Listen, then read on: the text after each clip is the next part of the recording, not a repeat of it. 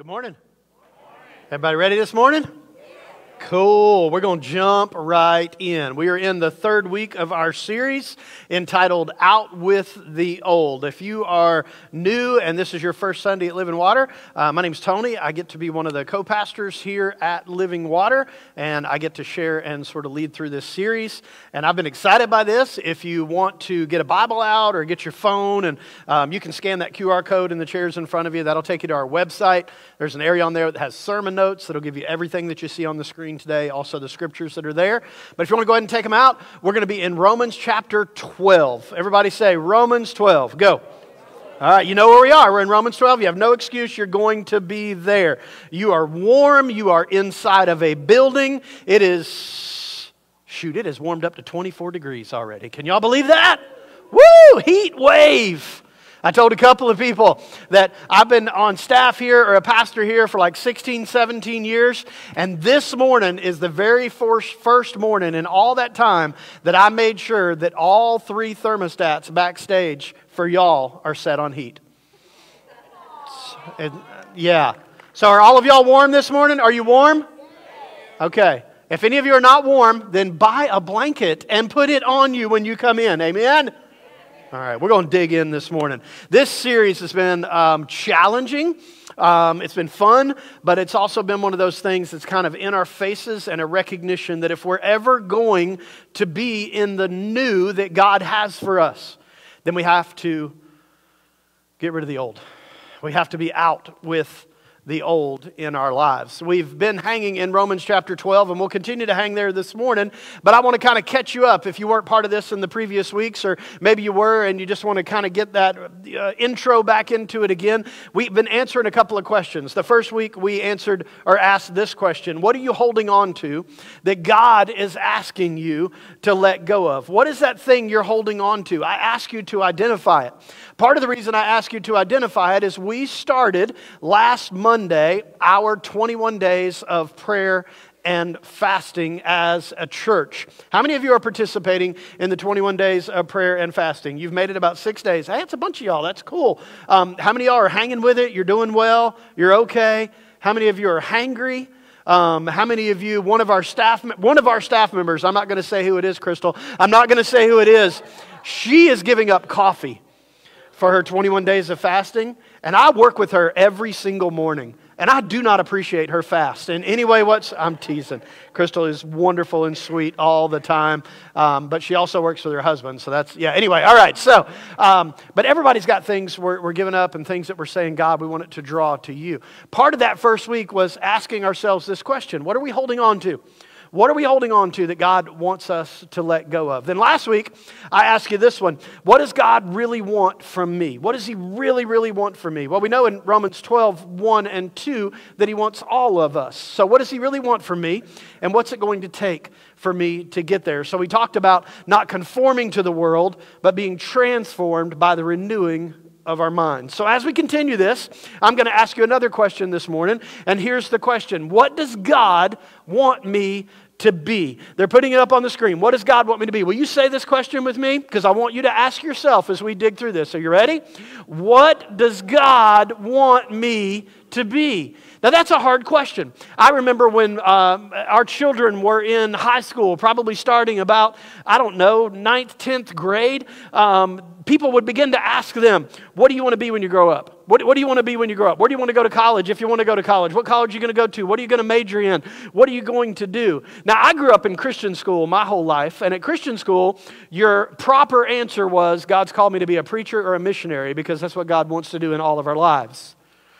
Which that isn't true, even though I turned out as a pastor. When I was in Christian school, I didn't like pastors, so joke's on me. So anyway, that was the case. But I remember, especially with my kids, 9th, 10th, you're talking about 15 and 16-year-olds. Can you imagine, maybe some of you are around that age range, between 15 and 16, and someone comes to you and asks the question, what do you want to be when you grow up? Shoot, I'm 55. I don't know what I want to be when I grow up. I still got no idea what God's plans are and how He's going to use me. But when you're that young, people begin to ask you, and they expect a 15 and 16-year-old to make decisions about their future and what path they're going to make and where they're going to be and what is it that God really wants or what do they really want to do and how are they made up. But here's the thing that's fantastic. See, God already knows you. God already knows what you are made of, all the circumstances that you've been through, all the pains, all the hurts, all the difficulties, all the tragedies, all the traumas, everything that you've walked through. God has been there the entire time. He knows what He wants you to be. What He wants you to do is find out what He wants you to be. So let me read the first couple of verses in Romans 12, and then I'll get into the message this morning so I can catch you up. In Romans 12:1, Paul said these words. He was writing to Christians that were under persecution in Rome, and he said this.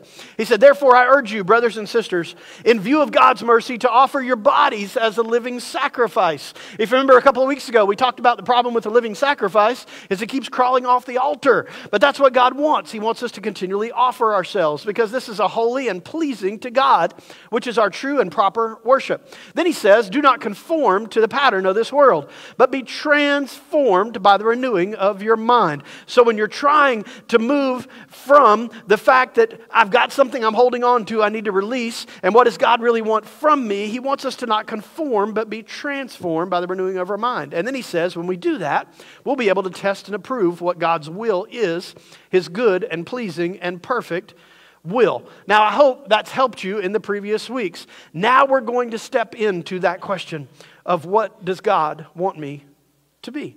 So in Romans chapter 12, verse 3, Paul continues to write and he says these words. He says, "For by the grace given me, I say to every one of you." So Paul is basically saying, God told me to say this to you, so I'm saying it to you. He says, "Do not think of yourself more highly than you ought, but rather think of yourself with sober judgment." Now there's something interesting in here because if you grew up around church or you grew up around Christianity, and I get some of you may not be there and that's cool, we're just hoping you're on a journey to find Jesus in this, but I was always taught, don't think of yourself. Don't think about yourself because that'll give you the big head and you'll be all prideful. But actually Paul is not only telling us to think of ourselves, he's kind of commanding us to think of ourselves. To look into this and to say, I want you to think of yourself, but I want you to think of yourself with sober judgment in accordance with the faith that God has distributed to you. So what Paul is saying is I want you to dig into who you are. What if you discovered that rooted deep down inside of the heart, of your heart, are some really, really deep insecurities? What if you discovered that the pains and the hurts and the tragedies and the traumas and the difficulties that you've walked through have created this callus in your life or created this place in your life that is just sitting there and it's keeping you from being who God wants you to be? What if you dug so far into yourself and realized that every pain and everything that you've walked through, that God was seeing it? Because see, He is. Did y'all know that God never closes His eyes? He doesn't have to. He never stops. He never sleeps. He never slumbers. He sees every single thing in our life. The problem is we are limited. So when we are walking through things in our life, and I hear you, and I've talked to a lot of you, and I know our church, and I know that there's a lot of you that have been through abuse and been through abandonment and been through feeling like you're just not worthy of anything, and you've walked through those things, and those are difficult. But God didn't stop there. God took those things, and when taking those things, God saw the end result, because God wasn't limited back here, and God could say that everything in your life that you've walked through, I've got you ready for what I want you to be today. What would happen if you could figure that out? What would happen if you truly learned who God wants you to be? See, we're all born with these preconceived things and difficult things in our life, and they turn into these crazy insecurities and these crazy difficulties. For instance, I remember several years ago, it's nobody in here, so if you think I'm talking about you, you are dead wrong. Let me look around. Yeah, they're not here. Okay, so I'm going to talk about this.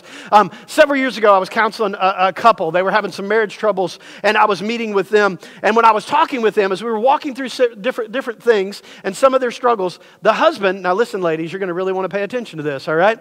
The husband actually said out loud to me with his wife sitting next to him, he said, "My wife will never leave me because I am the best she's ever had, and she can't do better."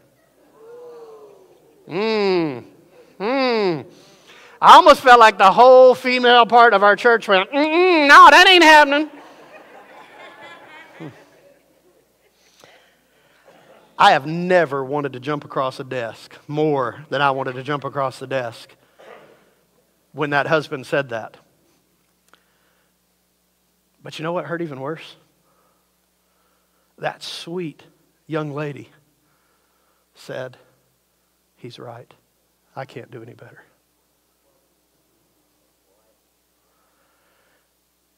And I'm like you. I wanted to get on the top rope, come off with an elbow drop, and take him out, and be done with the whole marriage counseling 101. Come on! All right, that's how I wanted to do it. Those don't lead to a lot of second sessions, in case you're wondering. But here's the crazy thing. You know what it revealed in her? It revealed this deep pain and hurt and insecurity that she has in her life. It revealed inside of her that she had no value in and of herself. Now, I'm not going to tell you the rest of their story, but what I began to discover in walking with this couple was the pains and the hurts and the things that were in her life. And she never, ever moved beyond those. She never found who God wanted her to be because she got so stuck in the things that happened to her in her life. And it revealed all of these insecurities. Now, before we beat up the husband, and if he was here, we would take lines smacking him. But we're not doing that. But before we beat him up, do you know what that statement revealed in him? Some really deep insecurities. Anybody who would make a statement like that is masking something in their life. We all have them. We all have the difficulties. We all have the insecurities. We all have the things in our life. So when we ask a question like saying, what does God want me to be? The problem is we're stuck in what we've always been, and we've never dealt with the things in our past. We've never dealt with those pains and hurts. So therefore, when we say, what does God want me to be? The only lens you can see it through is through the things that you've been through. And God wants to say to you, you are valued. You are treasured. Matter of fact, listen, if you go home today, I said this in first service and it just occurred to me again. If you go home today and you stand in front of a full-length mirror and you take off all of your clothes, how many of you are going to be insecure? Every one of us. Some of y'all are going, I won't be insecure. Yes, you will. Jump one time. Anything that jiggles, you're insecure about, all right?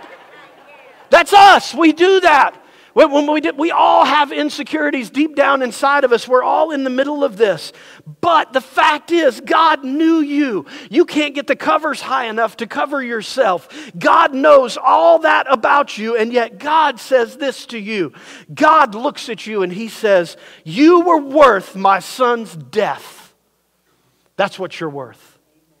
And if you want to find out what God wants you to be, you got to get into these things in your past. You got to get into these insecurities. You've got to dig in there. You've got to find the hurts and the pains and everything that you've gone through and say, God, I recognize you didn't abandon me. You were using this for this and this and this, and I don't want to pass this on. I don't want my kids to carry the same pains and hurts that I did. I'm going to discover who you want me to be. I'm going to become that. I'm going to confess before people. I'm going to talk to my kids. No, I'm not going to tell them every dirty detail of my life, and I'm going to let them know that I'm this way, and your grandfather was this way, and his father was that, and this got passed down generation to generation, and it stops with you. Find out who you are in God. Find out who you are in Christ. So when Paul says, I want you to examine yourself, I want you to look, I want you to look in your own life with sober judgment, he means be real. He means look in there and dig. Can I tell you where this started? Before I go further in Romans, I want to go backwards to a story where probably the majority of us, whether you're a Christian or not, or grew up in church or not, you're probably familiar with this one. It's the beginning. It's the book of Genesis. We know in Genesis, the Bible teaches us, and it's recorded that in the beginning, God created. God created the sun and the moon and the stars and the animals and the snail darters and the giraffes. God was having a great day that day. God created all these things, and then finally He created man, and then out of man He created woman. And we know the story that man and woman, when temptation came into the garden through the form of a talking snake, which is crazy, but a snake talking to Eve, and the temptation came and they gave in. All of a sudden a relationship was broken, and the very first insecurities, the very first pain, the very first sin and hurt entered into the world. Now watch this. In Genesis chapter 3, verse 8, this is after the sin had occurred, and they heard the sound of God walking in the garden in the cool of the day. There's something about those words in the beginning of verse 8 that always strike me. Because for us reading this, it feels like sometimes a fairy tale or an old story that you've heard. But those opening words meant that there was something about a particular time of the day when God just had fellowship with His creation. That God would just step in the cool of the day of the garden. That God said, I want to see you. I want to know you. I want you to know me. I want there to be an unbroken fellowship between your Creator and you, the creation. But something happened, and you know what happened. And they heard the sound of the Lord walking in the garden at the cool of the day. The man and his wife, they hid themselves from the presence of the Lord God among the trees of the garden. But the Lord God called to the man, and He said, where are you? Now, I need you to understand, God wasn't playing hide and seek. God knew exactly where they were. God had created every tree and bush and plant and animal and everything that was there. And they weren't hiding from God, and God wasn't hiding and looking for them. But when God's saying, where are you? It's as if God is saying to you today, hey, where are you? What is it that's holding you back? What is it that's keeping you? What is that hidden and unconfessed sin? What is that difficulty in your life? What is that pain that maybe occurred to you when you were a child or a teenager, and that thing that happened and you've never let it go, and it's become your excuse, and you've turned yourself into an excuse-ridden victim your entire life, and every single time you step back into the cycle of addiction and pain and hurt, it's because of this right here, and you just continually do this, and you've got your place to blame, and you've got your place to go. What is it? So when God says to Adam and Eve, where are you? He's not looking for them. He's asking them, guys, where are you? Why is our relationship broken? He knows.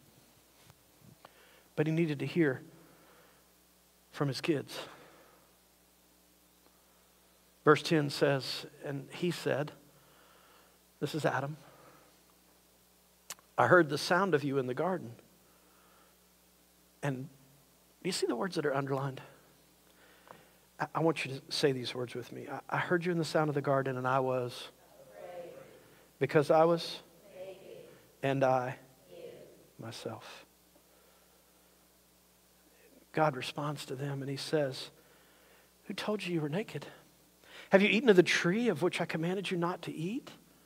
And then if you continue to read, the blame game begins. The man says, well, I wouldn't have eaten if you wouldn't have created this woman. Now, I liked her before then. She was pretty cute. But now that you've done this, it's your fault, God.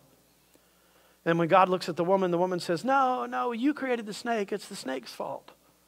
So the blame game that continues in our own lives. You know, we play a blame game in our own lives too. Whether it involves someone else. This happened to me. If my parents would have been more loving, if they would have bought me lollipops every time they went to the store, I probably wouldn't have turned out to be who I am.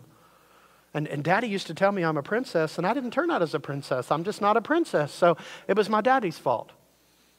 Listen, you can only blame for so long till you got to own your own junk and begin to walk through it. So, here's God, and he's saying, where are you guys?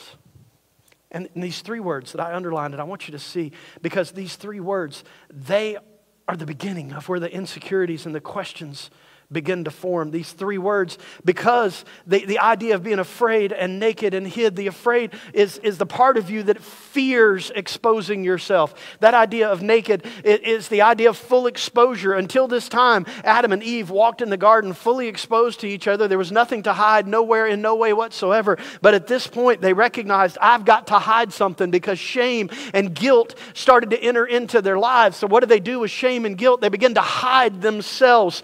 And what a complete tool of the enemy. When the enemy can open our eyes and he can make us afraid of the things in our past and the things in our lives, he can say, because you're afraid, you need to not expose yourself. Don't tell anybody where your pain is. Don't walk through your pain. Don't get better. Don't do things in the right way. Don't try to find out who God wants you to be. Instead of exposing yourself, I want you to hide yourself back here. But that is not God's desire for your life. See, God, ultimately, God created you to worship Him. And the way we worship Him is we become the people that God created us to be. Do you know that if one day you stand before God, the question He's not going to ask you is, why weren't you more like Tony? He's not going to look you in the eyes and say, you attended that man's church for years and you are nothing like him. Why were you not more like him? See, every time that you try to be somebody else, you're cheating God out of who God created. God created you to be you. And God made you up in all of these things. And I know it is so, so difficult. And I've talked to so many of you, and my heart absolutely crushes when I see people that have gone through difficult situations of abandonment and abuse, whether that's sexual abuse, physical abuse, mental abuse, or spiritual abuse. There's a lot of adults walking around today, and they were absolutely abused by the church and the way that the church taught them that there's a certain way and a certain thing. And they have so much church hurt inside of them that they couldn't hear God if He was standing at their door knocking, because they've related God to some bad experience in church in their life. And I get it, and you've walked through all that stuff, but you got to understand something. God was there, and God knew it was going to happen, and it's so hard when you're walking through difficult things to go, well, God, why did you abandon me? Why did you forsake me? Why did you let this happen? Why did this thing happen? Well, the reality is, God is a good Father. And He wasn't just looking at the incident. God was looking way out here in the future. And He knew what He was going to do with that and how He was going to turn that difficulty, that hurt, that pain into His glory. And He was going to use it. And what God wants you to do is He wants you to examine and dig into your life and find those areas, surrender those places to Him. Don't sit back and hide anymore. Expose yourself to other people and to God. Begin to grow. Don't hide, and step into who God wants you to be. That's what He wants for you. There's a writer, he hasn't written recently, and if you ever read one of this guy's books, he'll tell you just only buy one of his books because he continually writes the same thing.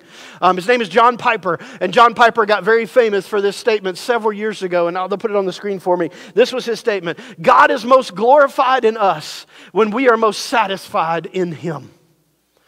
You need to just chew on that just put it in the crock pot and let it marinate for a while. And understand that the way that we worship and honor God the very best way you can honor God, the very best way you can worship God is to be exactly who God created you to be.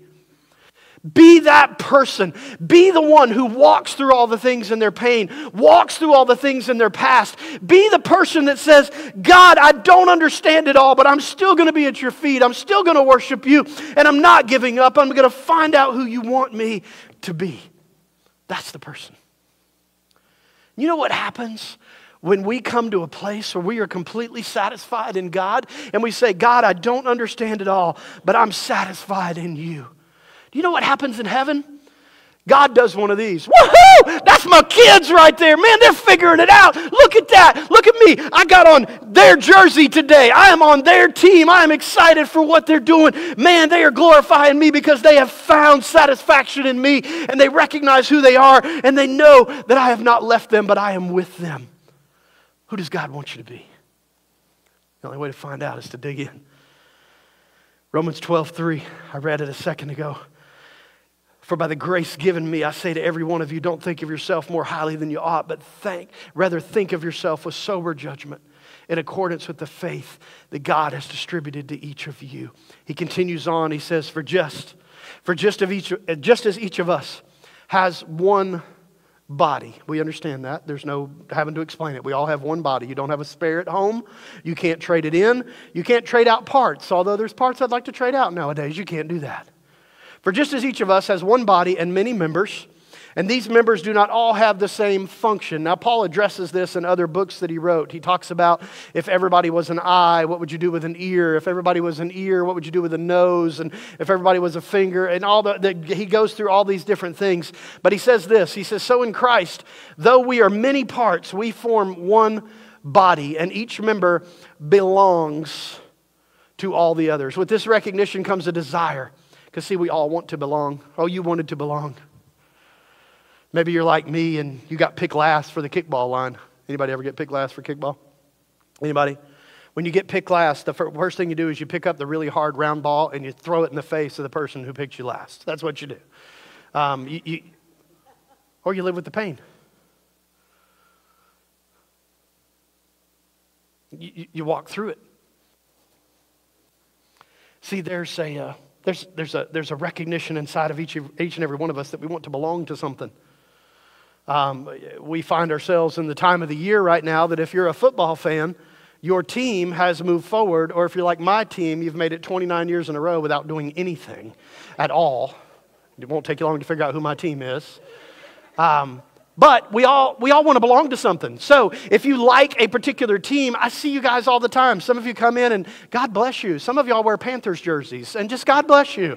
God really have his blessings on you. But you identify that way. We all want to belong to something. Some of you come in and you're wearing hats and you want to be part of the hat gang. And you're wearing a sweatshirt, you want to be part of the sweatshirt gang. Some of you guys have decided that I know it's 20 degrees outside, but I'm the guy that wears shorts all the time, so it's not cold. And your legs are frozen, but you're just cool because you're part of that gang, and that's fine. Some of you are part of the style gang, and you went out and you got you some jeans with some ripped holes in it because you wanted to be part of the ripped hole jean club, and that's what we all want to belong. We all have things we want to belong in. I'm not picking on any of it. We just all do that. The reality is God created us for that, and God says that if you are in Christ, He wants you to understand that you belong to part of the family. You're part of the body. God wants you. That's part of who He made you to be. He doesn't want you running off by yourself. He wants you to belong. God says that God has put us together to belong, and we all belong to each other. He keeps on in verse 6. He says these words. He says, for we have different gifts according to the grace given to each of us. In other words, God created you with particular things and particular gifts and personalities and temperaments and the way that God put you together. In this particular case, He's talking about your spiritual gifts. He says, if your gift is prophesying, then prophesy in accordance with your faith. Now, understand, when it talks about prophecy, yes, there's a little bit about telling the future, but prophecy more has to do with forthtelling, telling the truth of things. So if you have that gift, do it. If your gift is serving, then serve. If it's teaching, then teach. If it's encouragement, then encourage. If it's giving, then give generously by all means. If it's to lead, then do it diligently. That means don't be prideful, don't be arrogant, but lead with humility and lead forward. If it's to show mercy, then do it cheerfully. See, the way that you find out what God really wants you to be is you get connected to a group of people. It's such a silly visual illustration to think about the fact that what if this morning, when you woke up and you looked out your window and maybe you had a thermometer or your heater was kicking on for the 18th time this morning, and you looked out and you said, man, it's going to be cold this morning. And I saw that the low this morning was around 7 or 8 degrees. And you started to get out of the bed. You pulled the covers back because you knew you wanted to get to the 11 a.m. service and you wanted to be here and get your coffee early and get your seat, and you prayed the pastor would turn all the heaters on today, and he met your request. But you did all those things. But what if this morning when you got out of bed, your entire body said, it's time to get up, and your foot went, nope, not going to do it. Your foot just kind of rebelled and stuck back underneath the cover and was like, no, and your toes started talking to you. Your toes started going, it is too flipping cold outside. We are not going out today. I know you put 2 pairs of socks on, but somewhere you kicked them off in the middle of the night. We're never going to find them. They're probably with the one sock in the dryer, but they don't exist anymore. So we are not getting out of bed. The foot is staying in the bed. That's silly. Y'all would all be going, I got to call, not the doctor, but the shrink is what I got to call because my foot is talking to me. That's what you would do. Such a silly thing. But what Paul is saying, and again he says this in other passages and other letters that he's writing, but in particular right here, what he's telling us is we need to understand that we all belong together. If you are somebody who is a follower of Jesus, where God wants you to be is He wants you to be in community. He doesn't want you to try to live life alone. He wants you to be with people, understanding what your gifts are, what your talents are, and using them to follow Him in everything that you do. But please, please, please don't miss this morning. Don't miss that everything that you're holding on to as an insecurity, as a blame, as a reason why, God is standing here saying, I knew that. That's part of your story. I want you to recognize that in all that pain, I didn't leave you. I know it feels like it, and I know that's hard to understand. But I allowed because I wanted you to be here. And I could see the end. You could only see the pain, but I could see the promise at the end. So what do we do? When we ask the question, what does God want me to be? What do we want to be when we grow up in God? I'm going to give you some steps. I don't do this a whole lot. I don't like giving people step 1, step 2, step 3 because some of you are rule followers and you'll go, ooh, once I get to step 3, then I'm going to be the perfect Christian. Nope, it don't work. Because see, you're going to go to bed tonight and you're going to wake up with yourself again in the morning and you're going to be screwed up again tomorrow. So these are not just finish this off, but I do want to get you some things, all right? So here's your steps. Number 1 is this. I want you to recognize something. You have insecurities in the way you view yourself. You do. Just go ahead and acknowledge it. Just go ahead, go home, stand in front of the mirror and say, there's something about me that I don't like. Recognize you have insecurities in the way you view yourself. And then once you see that, gosh, if somehow, man, I wish some way, somehow, that I had the ability to just start a line. To just start right over here and just start a line from this front row over and have you guys walk past me and me to be able to say, there's the pain in your life. Here's how God's going to use it, and this is what you can be. Wouldn't that be cool? Wouldn't y'all love that if that was my gifting? Wouldn't that be cool? Man, I'd have me a TV show. I'd be selling handkerchiefs. Everybody be giving money, and I have a plane. But anyway, I don't have any of that stuff. It's all good. I don't have that gift, and that's not me. I can't do that. But I know somebody who can. See, the closer we draw to God, the closer we recognize that inside of us there is some pain, there is some hurt, there are some things that are there, and they've created these insecurities inside of us, and they've created these difficulties. When we begin to recognize that we have those, when we begin to stand there and say, God, I feel this way. And when you're standing in front of the mirror and saying, I have an insecurity, please hear God whisper, I never left you. I created you. I'm right here with you. And I see what can come out of it. Trust me. Walk with me. Get around other people.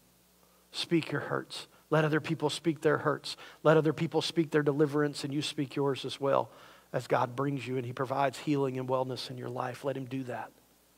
So, recognize you have insecurities in the way you view yourself.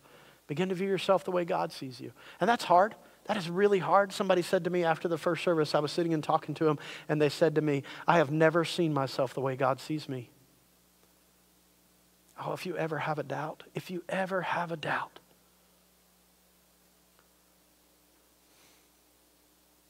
God sees you as so important that He gave up His child and said, I will allow the wrath and the sin of the world to be dispensed on my child because you're worth it.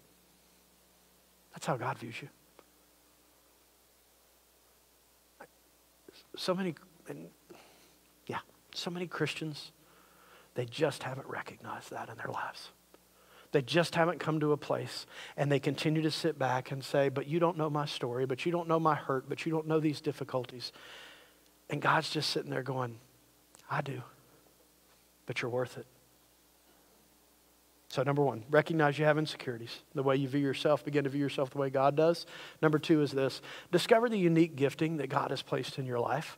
And listen, the Bible talks about spiritual gifts. And again, 1 Corinthians, Ephesians, there's other places that dig into spiritual gifts a little bit more. This one here in Romans talks a little bit about spiritual gifts. If you want to find out more about what your spiritual gift is in Christ, there's 1,000 gift surveys you can do.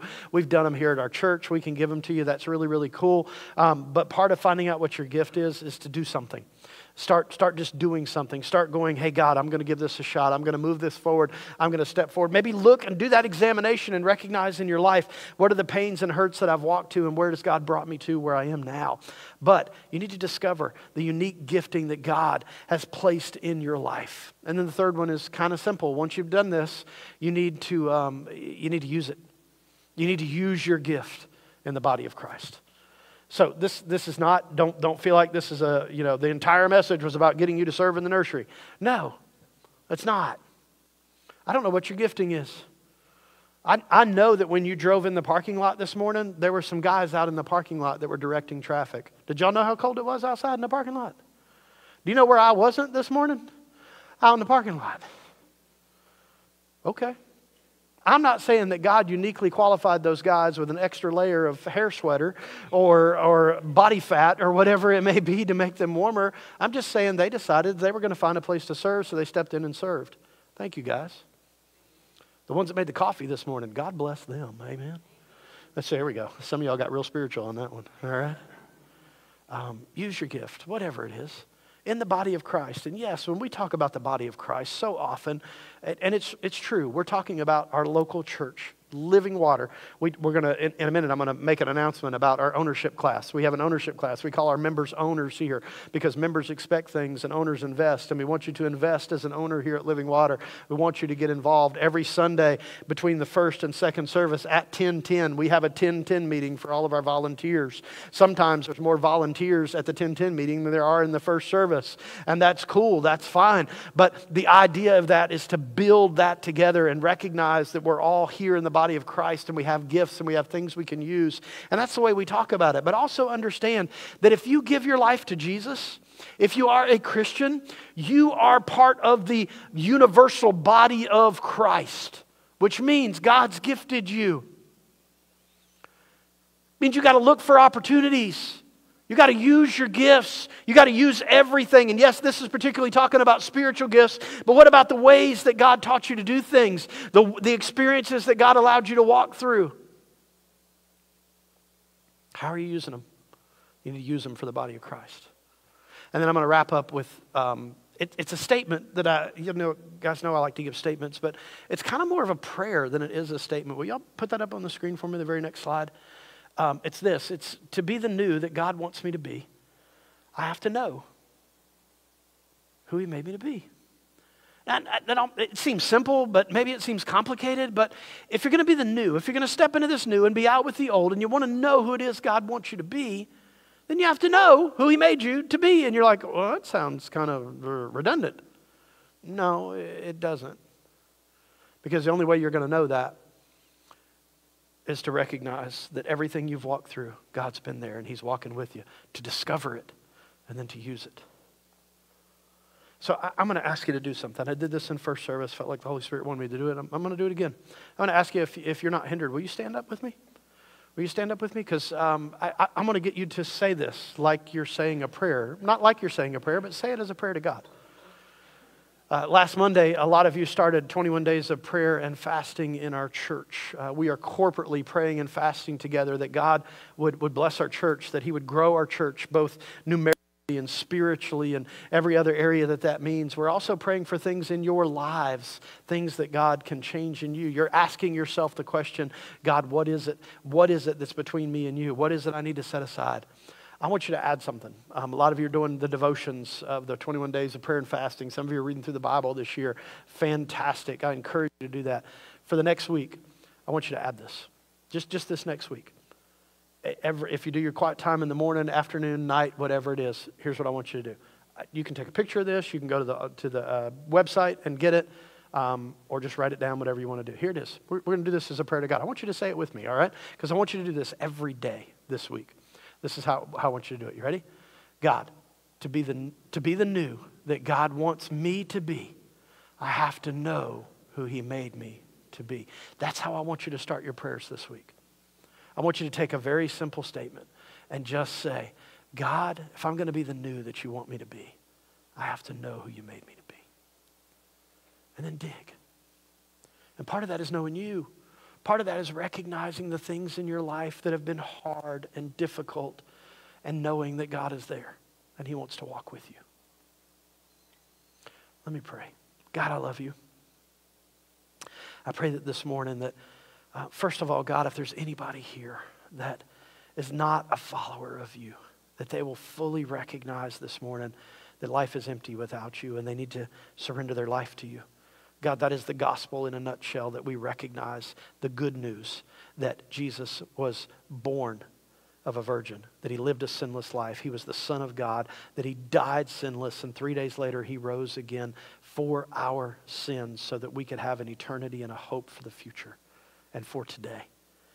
God, if there's anybody here today that has never surrendered their life to you, I pray that today's the day they do that and they begin to walk in the hope of who you are. And God, there's bound to be somebody here this morning that the reason they haven't given their life to you is because of all the pains, and they don't understand how a good God can allow bad to happen. But God, help them to recognize this morning you've never left them, you've never forsaken them, and you're there. And then for those of us who call ourselves Christians, followers of you, God, may we take our next steps and not hold on to things from the past, to let go of the old and step into the new that you have for us. God, may we be who you want us to be in the ways you want us to be. We love you. It's in your name we pray.